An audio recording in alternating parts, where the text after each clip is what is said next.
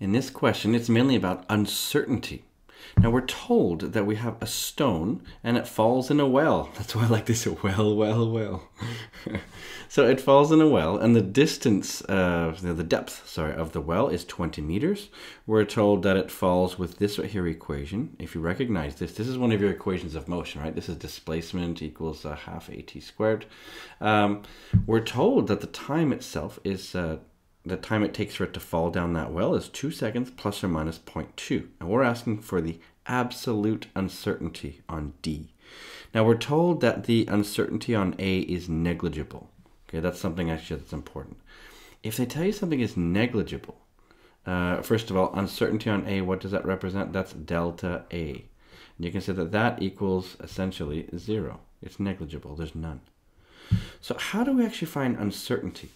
You have to recognize this equation and what you do with things. Remember from your formula booklet, we have an equation that goes like this, right? If y equals AB over C, something like that, and we know that delta y over y equals, so that you have two things multiplied or divided, in this case they're multiplied and divided, is just the fractional uncertainties. That's what this delta A over A is, plus delta B over B, plus delta C over C. That's it in general.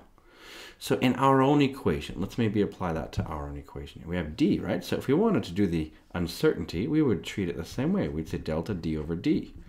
Technically, I mean, if you really want to be, strict about it, you could say it's delta 1/2 over 1/2. You'll see that's ridiculous in a second. Plus delta A over A plus, now, remember that T squared is the same thing as saying T times T. So every one of these terms here that you have to add a new fractional uncertainty. So we have delta T over T plus another delta T over T. Now let's look at what makes sense. There's no uncertainty on delta 1/2, so that goes away. Maybe I'll put it in another color, like green. They told us that delta A was essentially 0, so that makes it easier. And can you see then, if you want to get delta D, let's see here, so we've got delta D over D equals, in this case, 2 delta T over T, because we're adding them twice. Now, if we look at this, we want the absolute uncertainty. What does that mean? That means we just want delta D by itself. So delta D equals, we put this D up top here, so it's 2 delta T over T times D. Let's put in all those numbers. So 2 times the uncertainty on the time, which is 0.2.